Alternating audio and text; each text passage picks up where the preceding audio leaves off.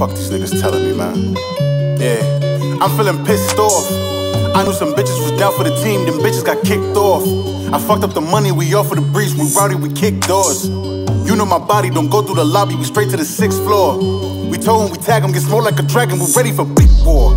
You know that I'm better, got dope and Berettas, we talking them big chops. My heart is so cold, we toting them poles, you know that we fish ops. I got a baddie and she got a fatty, she toting them twin Glocks. I lose my Beretta, can't hold it together when she make that thing pop. I'm shooting my shot, and I best not miss. Diamonds is wet, looking like I let it float on my wrist. I've been through enough. Listen, we're here. We are here.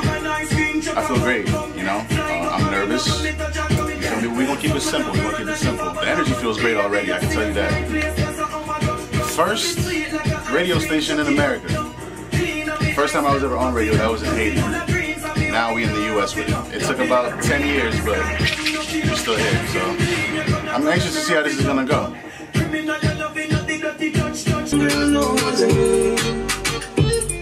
If you see another girl in my DM, girl, just know it wasn't me. How can I forget that I gave her my best for last day? It's weird to me, my eye in a shot. I'm a prayer for a fan. I never break my down. It's weird to me, my eye in a shot. Alright, we are back. Yes, we are. Back. What's up, Voodoo? So we got our special guest in the building. Hello, hello, hello. How you guys doing? We are blessed and we are good. We're happy, you know, welcome to One Love. All right. It's your first time being here? Yes, it is. Actually, my first time on the radio in America, period. Really? Yes, That's awesome. yes. Okay, you said in America. Yes. You know I got to get into my questions right Of course. So you were on the radio where else? First time I was ever on the radio was actually in Haiti. Oh, wow. Yes. Nice. So you're not a rookie to this. This is not your first rodeo. Still learning. All right. That's what's up. That's what's up. So tell us about who you are. Who is 509? Should I be 509 or should I say Bosco? 509 Bosco is a brother, you know. I'm a Haitian first. Okay. I'm a Haitian man first, you know. Artist second. Yes. One thing about me, I love having a good time, family. So the name Bosco is actually a name that my friends and I came up with. Oh. Which kind of means like brother. Okay. So 509 is the Haitian area code, and then Bosco, which is brother. So Haitian brother is pretty much my artist name. Oh, that's So, dope. I like yeah. that. I like that. I like that a lot. I like that. So how long have you been doing music for? Like, what was it? What was, first of all, yeah. We'll get into how long you've been doing music, and then I'll ask the other questions. Sometimes all the thoughts run into my mind, and I'm like, ooh, I got another question. Right. So, yeah. So how long have you been doing music for? I think I've been doing music since I was realistically like 7, 8 years old.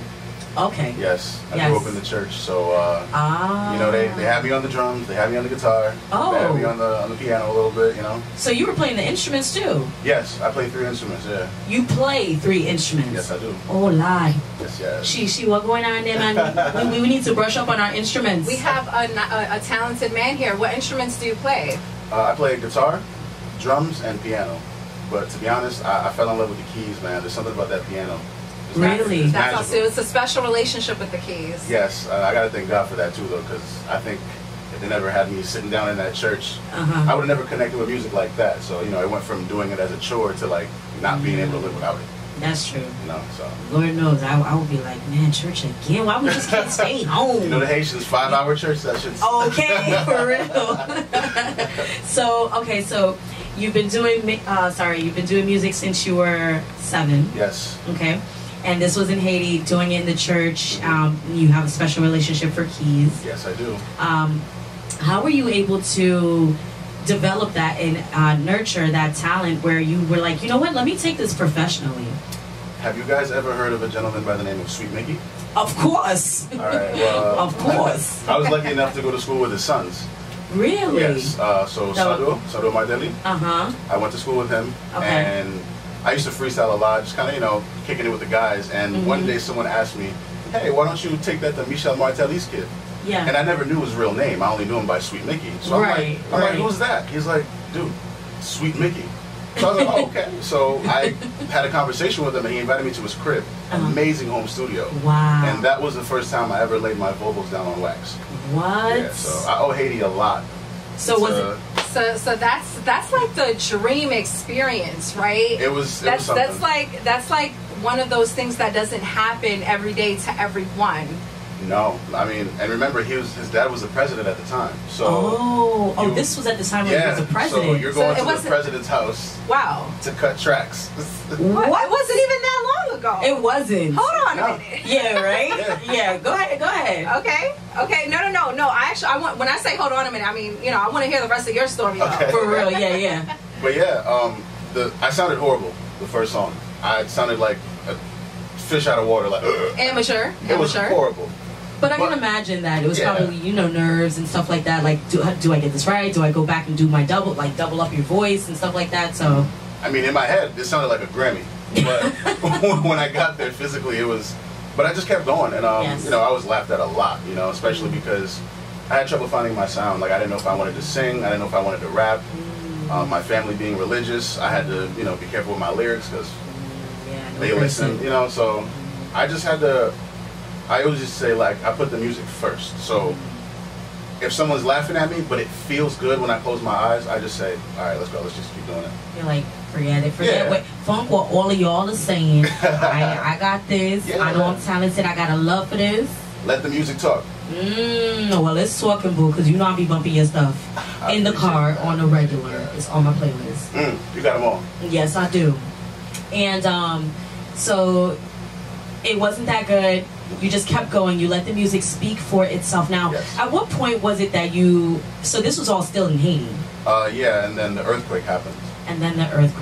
Tell us about that experience for you. One of the reasons why I really say I want to thank God is because a lot of kids younger than me lost their lives out there. Wow, yeah. And us being from a country like Haiti, we weren't really educated on what it was at the time, so no one knew what to do when it was happening. Right. So, I was stuck there for a few weeks before we got out, but I'm not really a saint, I'm not innocent, so I'm always thinking, like, why did I make it out of there? And, some of the younger people didn't. Okay. So, this is one of the only things that I feel like I know how to do right. And I'm not sure where God wants me to take it. And a lot of reasons I always put Him in this is because a message is a message, but you're not always sure of the message. Like, do you want me to go this way? Do you want me to go that way? All right, you want to go that way? But I've been struggling. I mean, I need a bag. Yeah, no, it's okay. We probably just need to lower down the studio volume. But I get you. It's hard. Yeah. Like, is it my voice telling me to do this? Or is it, a message? Am I doing this because I feel like they want it? Or is it the right thing to do? Right. So then you were able to, you left and you came up here? Yes, I made that decision. When I was 18, pretty much, I just left the house, pretty much. What part of Haiti? When I was there? Yeah. I used to live in Port-au-Prince with my grandfather in this place called Jalousie. Shout out to Jalousie. The real slums. Taught me how to fight, everything. Wow. Yes. And then my mother, who was, a little better off, she used to live in this place called Thomasin. So Thomasin is like, I guess you could say, the Southport of Haiti. Oh. And Pétionville, of course, is the Bridgeport. No offense. Pétionville is the Bridgeport? It's a lot crazier in Pétionville. Thomasin is in the mountains. I thought Pétionville was supposed to be the class A part. I thought that was Greenwich or New Canaan.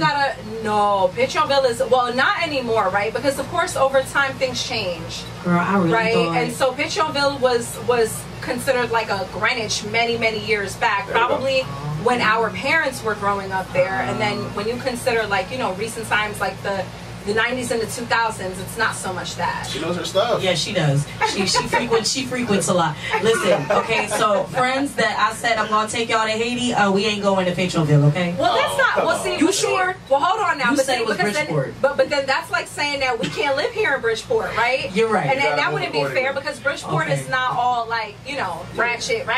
Shy, you got Park Ave, you got the North End. Oh. You have Madison. You moved up here, and you continued your pursuit of music. Yes.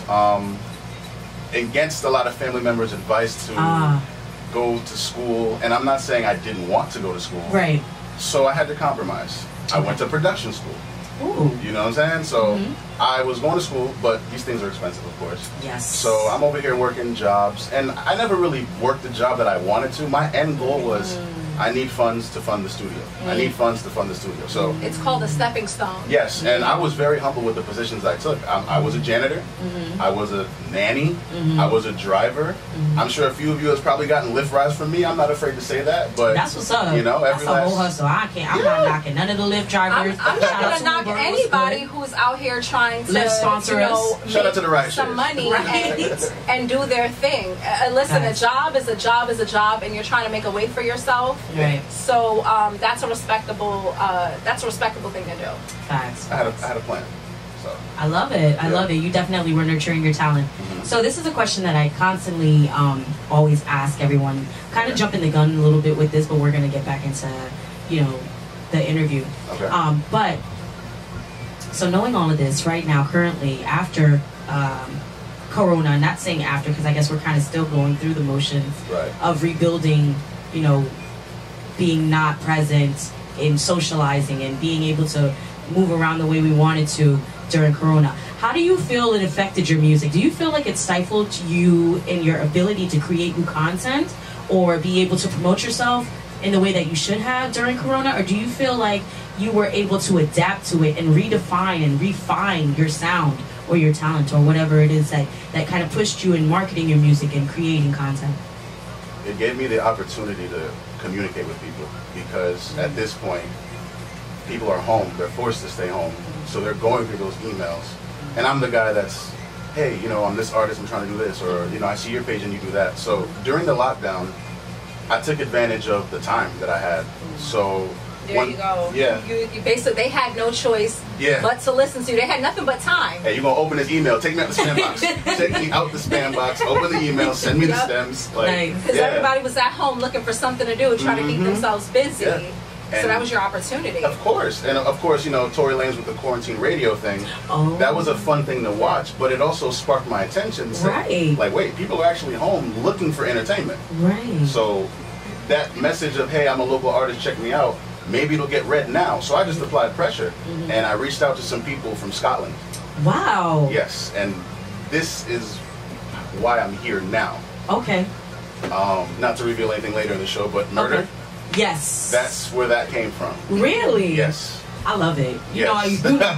You know I like that song. Yes. And it's actually funny because I got that song during quarantine.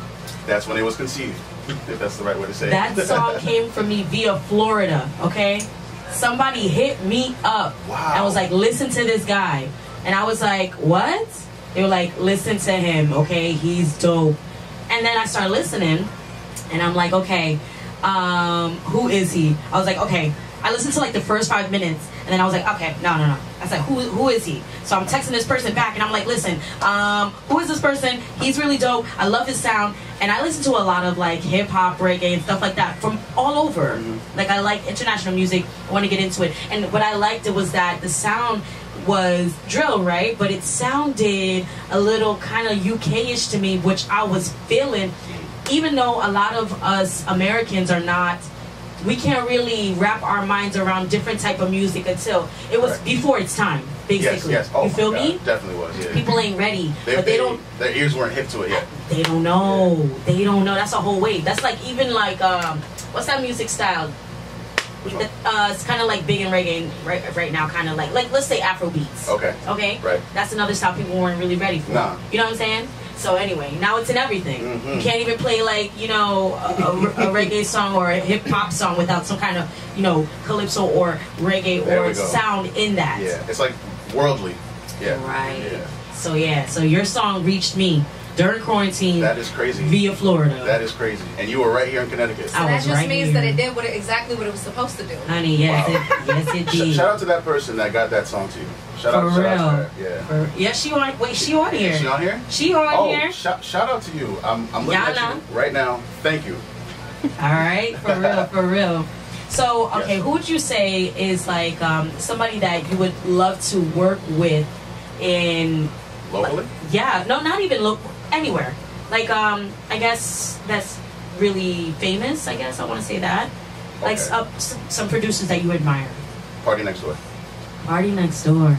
Oh, look at Shavarda. I like that. He's a cool cat. Party next door, Shavarda. period. That's it. Period. Such a And cool sentence, cat. yeah. All right. Exclamation point too. Party next door, and then asterisk T-Pain. Oh. The hit maker. The hit maker. Okay. All right. All right.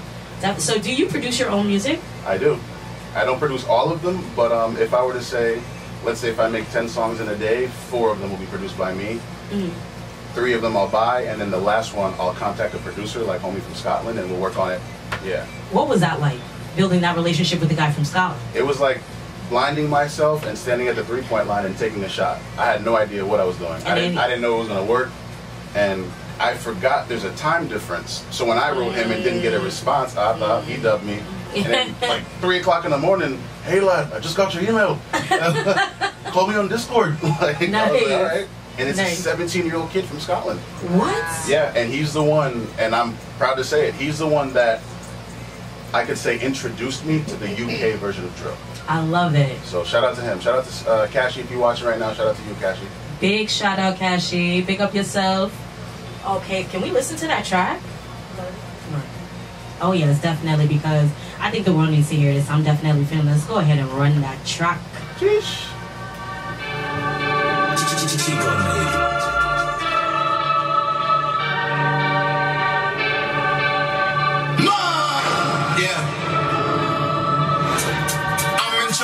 Tough dog, so you men's not better come test me. I stay hospital, not sweet, not Nestle. Edgy, check me, man, them better not vex me. Sasha, Tasha, Leslie, girl, them all wanna give me Becky. I pull up with the clip, this bangers, yeah, we cool on the west side. 509, that's my time, see new faces, we can't talk crime. I hit licks in the nighttime, cause in the nighttime, that be the right time. Clips and bangers, don't need cameras, you then this ain't prime time. Yeah, hit them boys, better move. Couple ops in a room, told the needle put a nap to. Yeah, keep on hating, I ain't mad at you. Strong my money when the bags do. When I see you, I'ma clap you. Yeah, waste mine, yeah. Say you won't rush, but when you rush, your head get bust. You talk too much, why you really wanna talk tough? Gun them down, now what? I've been here so long and I claim my spot, man, it ain't no villa. I made deals with rappers, actors, now I'm signed with drillers. She say she take E-way out the PJ, hang with killers. Killers, her man Bryson, her man Tiller. Make blue magic now, but I ain't no hoe, and I ain't no jigger. 509 been on his grind, yeah, that's one smart. Flip this bag and invest this cash, I swear it'll make me richer. Bless my family, protect our cause, and move them off in a villa. Yeah. Chish.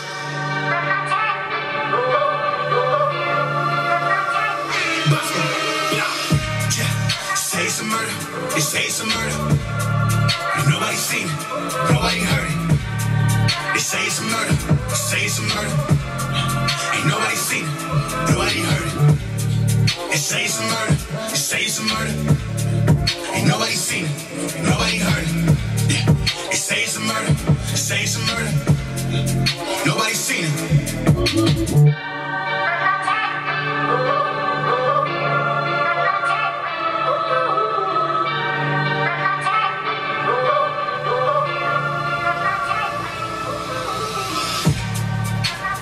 Well, sir. Yes. Can I just say, whenever I know I got some business to do and take care of, all right, that song is on it. Gives you the energy you need. What? Motivation battery in the back. Sheesh. All right. For real. That's what we like. That's what we like. I love it. I love it. A little energy, right? Oh my God. Just a vibe. Just a vibe. Like, I even had like goosebumps and stuff like that because when I was feeling it. I was like, what? And it was nice and loud in the studio too. Would you believe that I almost threw away that song? What? Because that was my first one. That was my first one. So when I recorded it, I was like, man, this sounds crazy. Why I sound like that? I didn't know it was going to be a vibe. I almost threw it out. I had to send it out to a few people, and they were like, nah, keep this. Right. Well, thank you, people. Yes. Whoever you sent it to, for real, because... I almost didn't believe in it. No, believe in that, all right?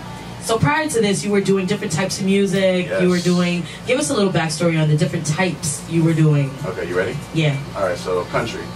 Okay. Rock. Okay. Classic. Uh-oh. Compa. Okay. Can I keep going? Yes. Okay. Try Calypso a little bit. Really? Afrobeat. I kind of want to hear that, though. But go ahead. Afrobeats? Uh-huh. All right, yeah. EDM. EDM. Yep. And gospel. Sure. So, of all the different genres of music that you played around with, what was your favorite? And what was your favorite, or which one did you have the most fun with? So that could be two different genres, or it could be the same. It's all up to you. Oh, yes. How you want to answer that question. I have a song called Criminal. It's like moody R&B, soul, trap, soulish. I would say out of all the genres I've ever played with, R&B, like moody, soul, I felt like I could get into my bag because I carry a lot of pain. And when I was making R&B, that was some of my most honest music because, you know, we make mistakes. Yeah. And I couldn't really talk about it with my homies as far as like a man. But, you know, when you're singing, it's more, you know, women take, you know, they listen. Yeah. So I used to put my truths in R&B music. And like, I used to write some really deep songs, but so I would say R&B and like trap soul, Party Next Door, that's my spirit animal. That is my all-time, like, put a gun to my head, ask me to make a hit, that would be the genre I'd go for. Wow. That's awesome. That's awesome.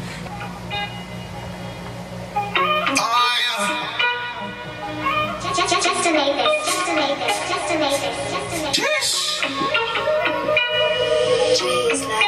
Been through it all with you, but was it enough? I can't even talk to you.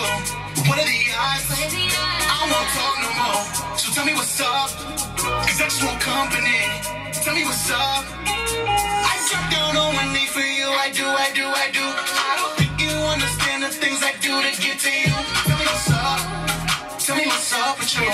Tell me what's up. Tell me what's up with you. I know it's been some time. I'm counting days all by my loan. I know it's been some time because we awkward on the phone. Tell me what's up. Tell me what's up with you. Tell me what's up. Tell me what's up with you. We've been through the worst. I did you like that. Wasn't my fault. I got the ball for sure. See, I had to grow, but you let me go. I hurt your feelings. Too much of saying the sins. Karma's a bitch. Yeah. How could I forget it? I had to pay my respects, but told myself we wasn't finished. But you had to proof. All in your ear, saying I was talking to bitches, I couldn't believe it. Yeah, I was doing my dirt, but how the hell can you believe me? On sait que vous, t'as me fait avec vous. Même si la pluie tombait, même si la vie nous dé. On sait que vous, t'as me fait avec vous. Since it's a can go for. I drop down on one knee for you, I do. I don't think you understand the things I do to get to you. Tell me what's up. Tell me what's up with you. Tell me what's up. Tell me what's up with you. I know it's been some time, I'm counting days all by my loan. I know it's been some time because we awkward on the phone. Tell me what's up. Tell me what's up with you. Tell me what's up. Tell me what's up with you. We was in school, I was straight performing. Now you grown up, want a big shot caller. Cause you could have been Barbie. I need you like I need my Chargy. Don't need nothing, look no further. How about we start a business merger? You do fashion and I make music. Play with you play with acoustics. For the times I was lost in the sauce, I never thought I would lose it. I love you since Usher was moving in mountains. How could you move me? To love and protect. How's that sound? Don't it sound so soothing? I'm in love with your movement. Video camera, let's make a movie.